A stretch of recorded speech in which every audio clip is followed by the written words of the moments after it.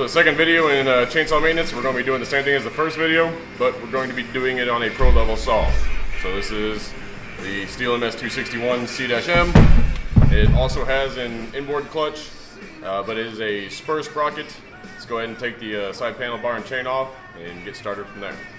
Alright, with the side panel off, you can see the setup kind of looks similar to the homeowner version. We've got the C-clip holding the assembly on there. We've got this holder, but this is a rim style sprocket. So let's go ahead and take that C-clip off, just like on the other machine.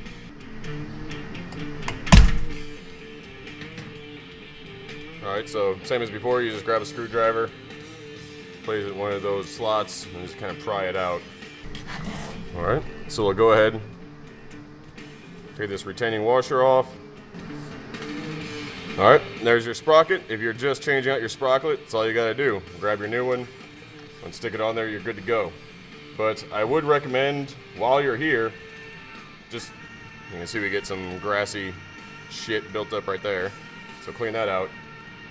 Get in the habit of taking your clutch drum off to check your cage bearings. It can be real easy to get in a habit of not doing that with these pro saws because you don't have to. But I would definitely recommend doing that. So you can see, just as in the homeowner saws, there's your cage bearing.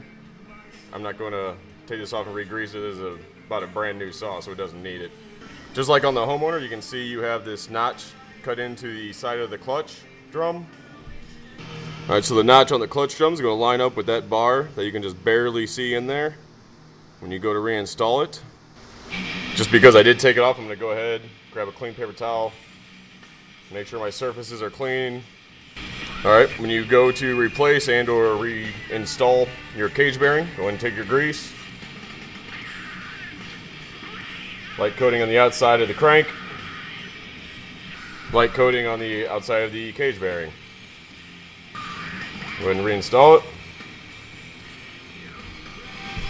When you reinstall your clutch drum, ensure that your tab is lined up with that bar for the oiler I pointed out earlier.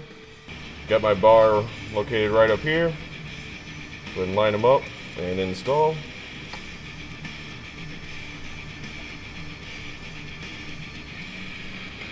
There we go.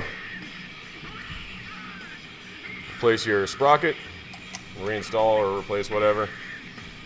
Placeholder washer, whatever the hell they call those, I don't fucking know.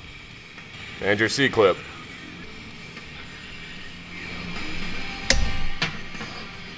With your bar and chain installed back on your machine, you're ready to get back to felling or limbing, bucking, making a fool of yourself, trying to cut down a tree from a ladder while your neighbor films you, whatever it is you like to do. So with that, have a good one, humans.